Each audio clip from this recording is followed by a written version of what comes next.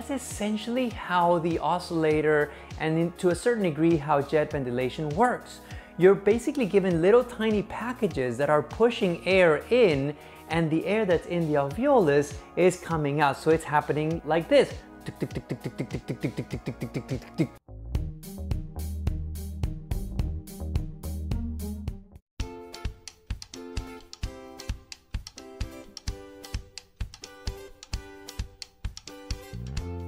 Giving the trainees all those NICU secrets, teaching the families, bringing you physiology and the latest evidence and management of NICU babies. Just having fun with it. All right, welcome everybody. I'm Dr. Ford, the NICUDoc. Now, I've gotten several requests to do the difference between high frequency jet ventilation and high frequency oscillatory ventilation. They're both high frequency machines, but there are some differences to them and there are also some similarities. So let's get to exactly what is high frequency. So high frequency ventilation essentially is the ability to give really small tidal volumes, meaning really small packages of air, if you will, into the alveolus, but you're doing it at really high rates. So normally a newborn baby may be breathing about 30 or 40 times a minute. With high frequency, you can make them breathe 900 times a minute. What?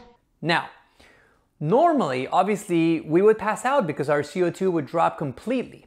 The difference and why we can do this so fast, 900 with the oscillator and about 500 with jet ventilation, is that you're able to do so with tiny packaged breath. As opposed to each time you breathe, you take a nice deep breath and then you let it out, and a nice deep breath and then you let it out. With high frequency, you take very tiny breaths. The normal tidal volume for a newborn baby is about 4 milliliters per kilogram each breath. Now, what's the normal tidal volume, for example, on the oscillator? It's 0.01 milliliters per kilogram. So you can see much smaller breaths. And as opposed to the nice expansion of the lung and then breathing out that air and breathing out that tidal volume, what the oscillator and jet ventilation does is that it gives you little tiny packaged breaths. This is exactly true, but the idea to think about this is essentially like those pencils where they come with little tiny cartridges already on the inside, and once you're done with that, you take that off and the next package goes in, and you take that tip off and the next one goes in, and you can put it back on the top, and so on and so forth. That's essentially how the oscillator and to a certain degree how jet ventilation works. You're basically given little tiny packages that are pushing air in, and the air that's in the alveolus is coming out. So it's happening like this. Whoa!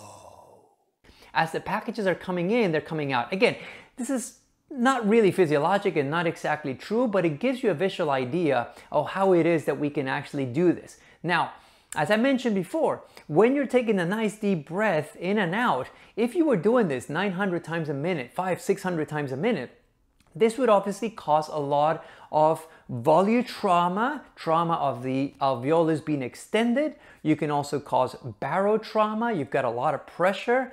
You can cause shear stress. Essentially, that movement is causing stretch and is causing damage to the tissue. What the oscillator and jet basically do is that they are doing very small oscillations around a mean airway pressure, so that you are actually not causing that big stretch and causing that damage. You're basically minimizing. And this is where the whole idea of being a gentler ventilator, especially for those preemies, that's the whole idea. It's gentler because you're not fully expanding the whole alveolus and then collapsing. Okay, so that's where it comes from. Now, just to be my disclaimer or my honesty there is that from an evidence-based medicine standpoint, there are some studies showing that, putting, for example, ELBW or VLBW infants less than 1,500 grams straight, like prophylactically, on the oscillator or on high frequency ventilation, there are small studies showing that there may be an improvement or a decrease in the development of chronic lung disease or bronchopulmonary dysplasia. The evidence is not so big and not so compromising that you would, trash your ventilators and go straight to the oscillator or jet ventilation from the get-go. But a lot of hospitals do practice that way. A lot of other hospitals practice normal, conventional mechanical ventilation, and that's fine too, as long as you're careful and know how to use it very well. All right, now let's get to the differences between the oscillator and jet ventilation. What the oscillator does is that it actually has an electromagnetic drum. And this is what you're actually hearing when you hear the oscillator. It has this drum, and through electromagnetism of sort of positive and negative waves, you're actually moving that drum towards one or a positive or a pushing effect into the lungs, and then you're basically causing a negative effect. You're pulling now outside or pulling air from what would be the alveolus and kind of sucking it, if you will. And this is why they call this sort of active inspiration and then active expiration, or your exhalation. You're pulling air out, and it's happening so fast. So you're doing this.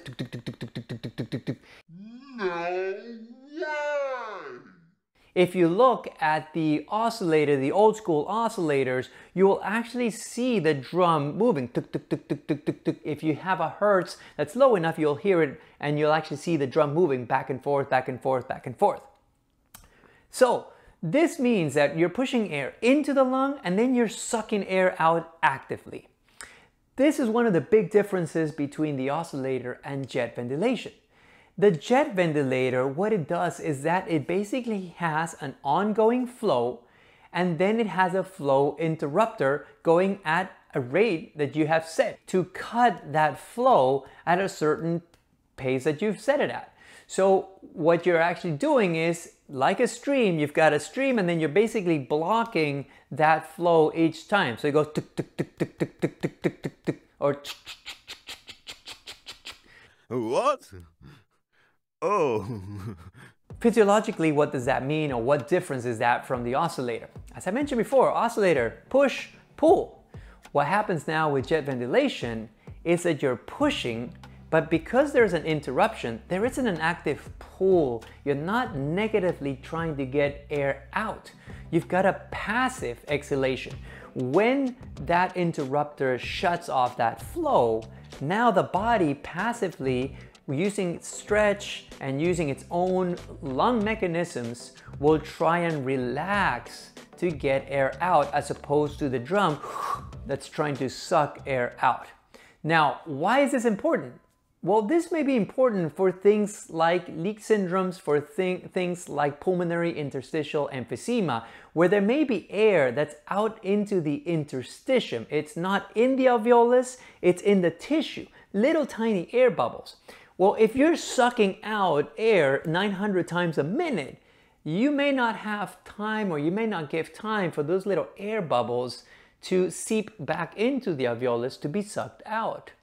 And there's where the common thought of using a jet ventilator for these type of things is better. If you've got air out in the cavity, that relaxation of the thorax will allow air to then seep back for you to be able to take it out through the ventilator. Same thing with pulmonary interstitial emphysema. Little air pockets will now have a little bit of time relaxing into the alveolus to be able to then be blown out with the next relaxation breath. So that's basically the big differences between the two. I hope this helps. I know this is a short video. If you have any other questions, please let me know. If you like this, hit like. If you haven't subscribed, definitely do so. And if you have other questions, like I said, put it in the comment section. I'm happy to address them. If you want other videos on any of these topics, I will get it done for you. See you later.